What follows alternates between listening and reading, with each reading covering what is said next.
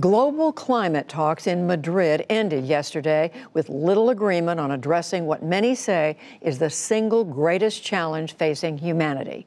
William Brangham has more on why the talks failed to achieve nearly any of its stated goals. That's right, Judy. These marathon talks ended with a small compromise and an enormous disappointment. The annual gathering, known as COP, ended 14 days of talks where the biggest polluting nations were unwilling or unable to agree on stronger plans to curb their emissions, the very things that are dangerously warming this planet. They also postponed a decision on carbon markets, which are considered a key tool for trying to slow down climate change. Antonio Guterres, the Secretary General of the United Nations, expressed the feelings of many. We are not on track. Emissions are still growing. So the reality is still nothing comparable with the commitments that we hope will be made. The reality is that emissions are growing. We reached record levels of concentration of greenhouse gases in the atmosphere, corresponding only to what we had millions and millions of years ago. For more on this diplomatic failure, I'm joined now by Helen Mountford. She's Vice President for Climate and Economics at the World Resources Institute, and she is just back from Madrid. Welcome to the NewsHour. Thank you. I know that this conference was not the be-all and end-all climate conference, but the evidence is growing more and more that climate change is a real and growing threat. There are tens of thousands of kids all over the world protesting our inaction, and yet world leaders just cannot seem to come to terms. Can you just help us understand what happened in Madrid? Thanks very much. I think it's exactly as you say. There's a huge disconnect between what we're seeing on the ground with the kids, the protesters saying we need more climate action. The science is clearer than ever. We need to step up and do more. And what happened in the negotiation halls, where mostly the negotiators are moving at a snail's pace. There was a lot of brinkmanship. We saw real leadership from some of the smaller and medium-sized economies, particularly those most vulnerable to climate impacts. They really stood up and tried to push as hard as possible to move forward, to advance work. But it was the major emitters who were largely either absent or obstructionist.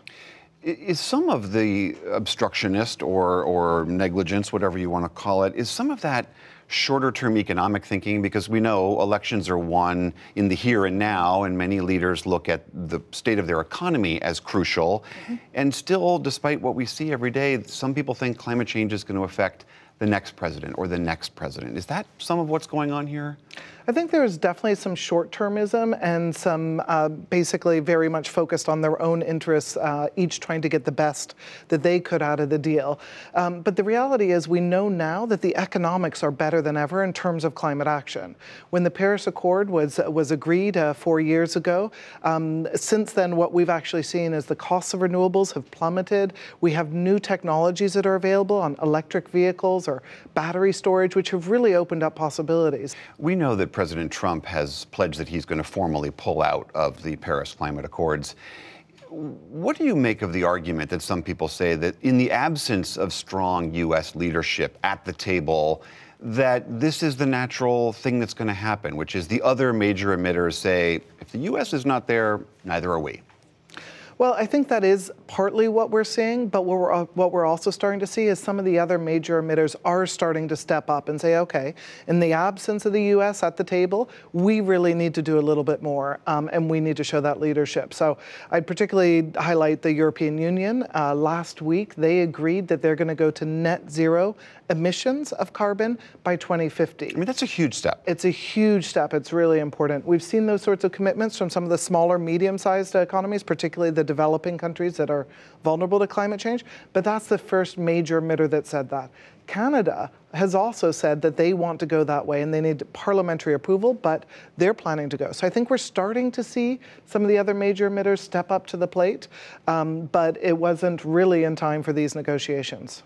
Still missing from that list of the major emitters, though, is China, the elephant in the room, the rising emitter in the room, and India. What are those nations doing?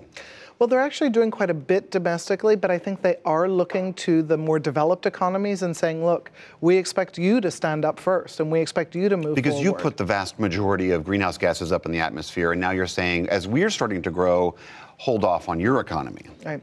That's exactly right. They're starting to say, well, we want to see you taking action before we do so as well. I think they are starting to move, but we do need some more leadership from other major economies to start forward. There was also some disagreement on this whole issue of how to set up the carbon markets. Yes. The idea being, put a tax on carbon, make everybody pay for emitting that carbon, and then countries can buy and sell credits to emit different amounts. What happened in that regard?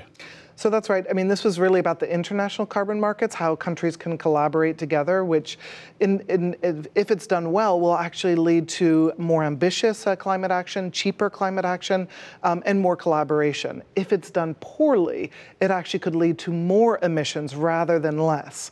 And I think the risk that we saw there was, as they were starting to set up the rules for how to do these international carbon markets, a number of countries were pushing forward and trying to sort of add in loopholes, which would actually lead to more emissions rather than less. And so, in the end of the day, other countries stood up and said, look, we are not willing to accept carbon market rules, which are actually going to jeopardize the Paris Agreement.